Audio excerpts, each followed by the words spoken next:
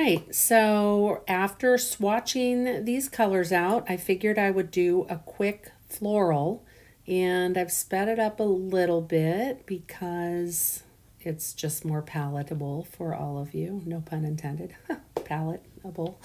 Anyways, my original plan was to go through the colors left to right, through all the reds down to the blues, but I ended up kind of hip hopping around when I got to the fourth color. So I'm just laying in these loose flowers, and I wanted to, it was my first attempt after the swatching to see how these paints behave and how they move.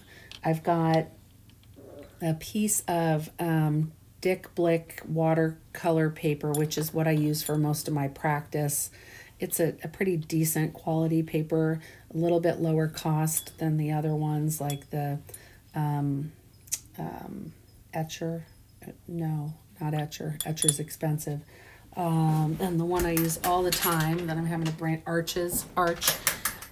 So I wanted to see how these colors move, and I just love I almost call them hyperpigmented. They have such a beautiful amount of pigment in these paints, and it's just very rich.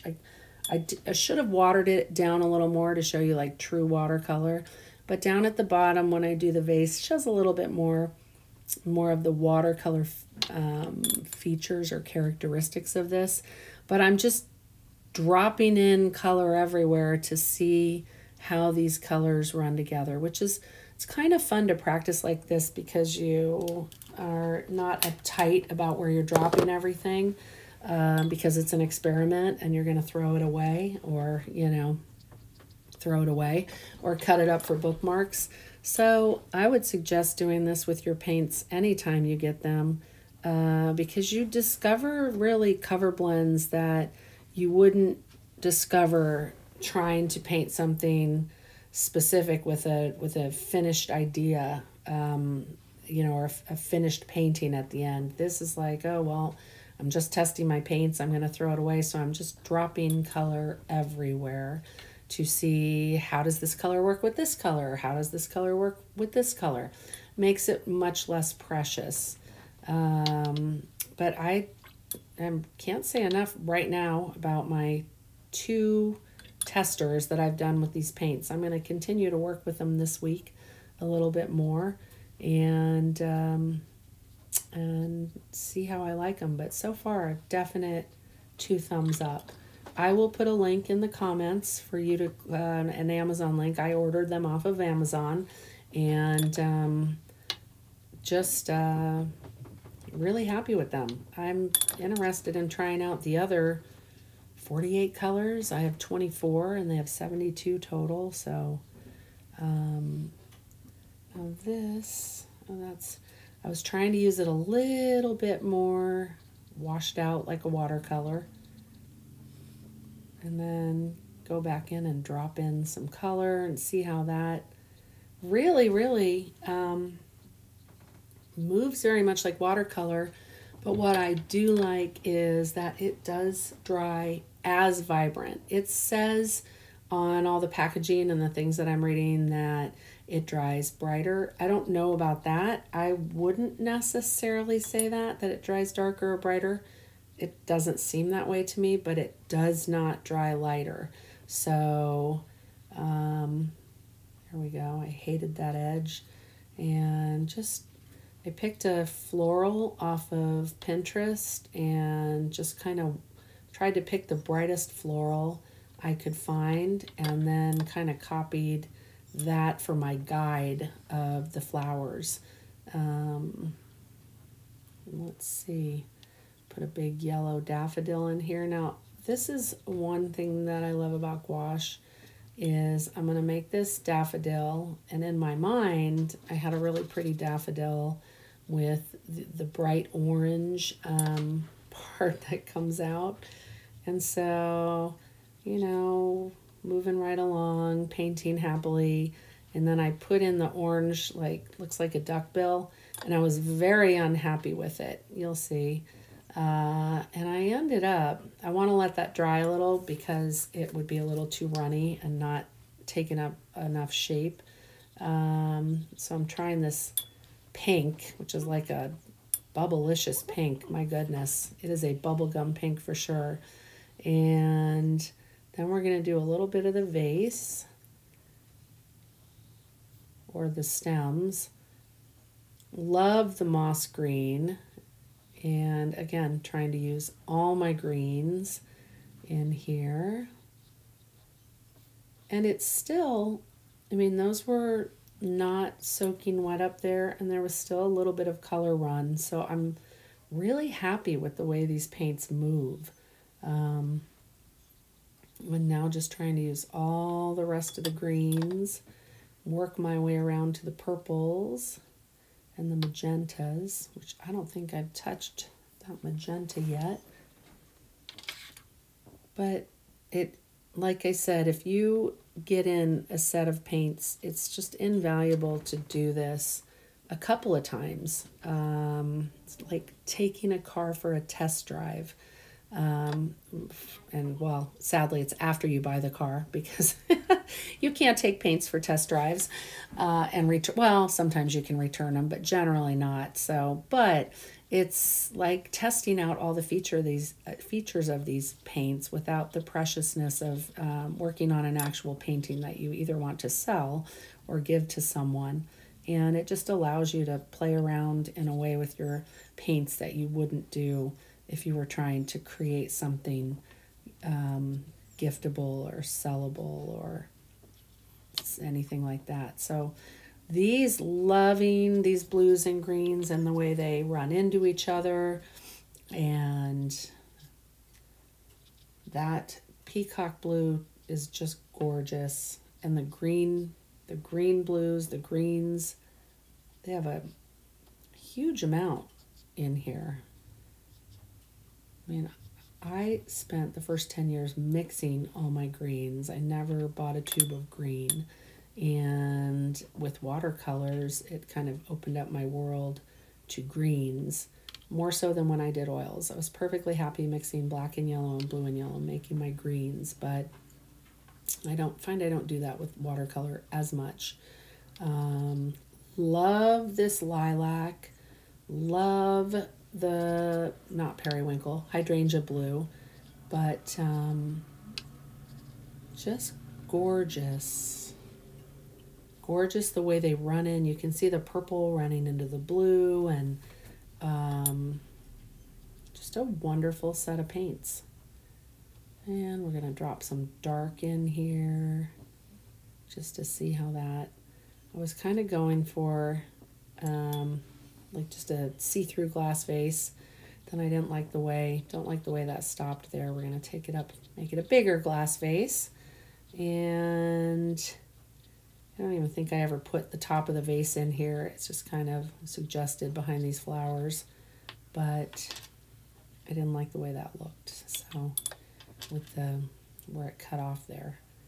So make it a bigger vase. Drop in some more green. And again, just seeing how those move so beautifully. Then I love that gray-green, whatever it's called. I have my thing right here, and I can't see that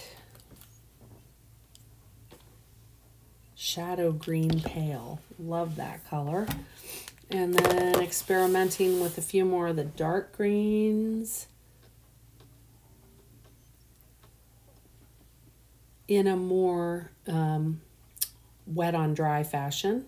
Most of the other stuff is, I was kind of trying to do a watercolory thing. Then I wanted to see how it performs wet on dry, which is fabulous. Switch to a smaller brush. And then kind of, as this was drying, wanted to come back with a few, after we put some filler leaves in, some details, and then a big purple, they're not snapdragons, but they're one of my favorite flowers. I feel like it needs something in between those two flowers. And adding, it's not really wet on dry, It's not really wet on wet. It's wet on mostly dry. Like the magenta that I put into that red, I wanted to see how long, or checking out to see if the gouache was drying faster than perhaps the watercolor pigments. And it's supposed to, but there still seemed to be quite a bit of time to drop in color and have it move somewhat without re-wetting it. I do know in the videos that I've watched that you can go over dry gouache and it can be reactivated, which is supposed to be one of the frustrating things for people that use gouache, like whereas watercolor has less propensity to that. In everything I'm watching and seeing, I guess you can, when you re-wet it, reactivate the bottom layer. And so I've not been able to test that out yet, but I will. And that offers its own unique, cool things about it as well. Now I thought I would just put the petals in that are closer to me and leave the more transparent part in the back and put some details on all of these. And now where I had in my head this really cool daffodil with the the circle coming out and, you know, kind of a side view. I don't know. I'm not good at side view daffodils. I'm better with a head-on daffodil. And this to me just looked like one of those things you yell at through in a football game, microphone. And it just kept getting goofier and goofier.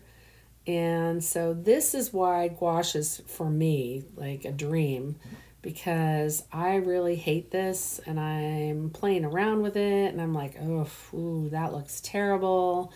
Can I fix it this way? No. You know what? I am just going to cover it. And now I could have waited for it to dry completely and covered it, and these are very opaque, and it would have completely annihilated that flower and made it invisible, or the under part. But you know, I thought, oh, I'm going to leave it as kind of a, like that should have been there, like I actually intended that, and kind of go for a looking at this daffodil head on and making it just an orange circle in the middle. And so I was much more happy with that than the previous flower. And if I had done that in watercolor, well, I wouldn't have, because if you're using a really staining color, you can't really get it off of there. And the beauty, I love watercolors. The beauty of watercolors is their translucence. But I'm really having an awful lot of fun combining the best part of watercolor. Like you see the bottom of this vase is very watercolory, with the opaque attributes of gouache. So I don't know, this is like perfect. This is like, I don't know, like not Diet Cola. I'm trying to think of some perfect invention where it's like, wow, this is a perfect blend of a few, you know, two things. So then I thought, well, that back part is nice and translucent, and go over it with a little bit of dark purple. And I can see where illustrators would use this. It does dry matte. It does give a different look, but I like it. You know, I'm going to go back in and fill in these roses. I really like the way that one turned out. Make this into kind of like a coral bell. That's what it kind of looked like to me. Add some pink, and I'm just trying to get all the colors in there. I don't know that I was able to use the earth tones. I should have, but I did not in this painting. And now I'm just kind of throwing some more color in there again, because this is going to end up as bookmarks. And I really love it. I think if you have not tried gouache, I had toyed with a few others. I bought the Holbein from Dick Blick at one time. These are really glamorous paints, and I wasn't unhappy with them, but this combination of colors is just a really happy, fun combination. So if you are looking at trying out gouache and you've not done it, or if you're looking for some vibrant, just happy colors, this combination is just wonderful, and it wasn't terribly expensive. Like I said, I'd put a link. I don't think it's 20 or 25% off anymore, but I would look for it when it is, because that's, you know, a good little discount. And now we're putting in just some leaves, and I still feel like it's a little naked at the top, so we're gonna put in, when I'm done playing around with these dark leaves and just seeing, you know, how these lay in with some wet on totally dry. Also fun. And more leaves. Can't ever really have too many leaves, especially since I was thinking, wow, this is super bright and it needs some foliage. And more leaves. I do like that, the Jaune Brilliant right there, that apricot-y peach color with the black dot and the poppy-ish color. I made it into kind of a poppy. Really love that color. It's very unique. Happy with the daffodil-ish flower, and putting a few more, just seeing how the detail layer goes over it, and I'm really happy with it. Still have a little bit of run. I'm kind of testing as it dries how much pigment run you get, and it's pretty good. It's not drying as horribly fast as I would think it does. And then I'm working at lifting out with this because I wanted to see, quiet Winston, my dog is growling. I wanted to see how this color lifts out, and this particular color didn't lift out a ton, but it was enough to make me happy where I wanted, how much lift I wanted there. And then I'm just trying to kind of seeing how I can smooth these edges out after they're dry, and they did move a little bit. You are also supposed to be able to do that with gouache afterwards, soften the hard edges, and it did work, reactivate enough to soften those edges. So I like that quite a bit. A little more accent in that bright pink, and still feeling, I think I want a big purple flower stalk over here, and I wanted to use my periwinkle, not periwinkle, whatever they call that blue color, because it's so pretty, and I didn't have enough of it in this painting. So we're gonna put in, and I should have started at the bottom and worked my way up because I like it lighter at the top, but I'm gonna drop in a darker purple. Now, it was not real wet, the first color that I put in, but I did get some nice color run with these. And then I always put in the stem at the end there and kind of touch those edges so it also runs in. And I love this paint. So I hope you liked this video. I hope that it was valuable to you. Again, I sped it up because I just kind of dawdle when I'm playing around with all of these colors. I could paint forever when I'm doing this. It's just so much fun and interesting to see how the blends happen. I hope you take the time to do this in your own studio or at your own kitchen table or wherever you're doing your painting. It's just fun, even if you have paints that you've had forever. And, you know, I just tend to learn something new when I try to do these fun, hey, I'm going to use every color on my palette. So thank you for joining me, and have a wonderful week.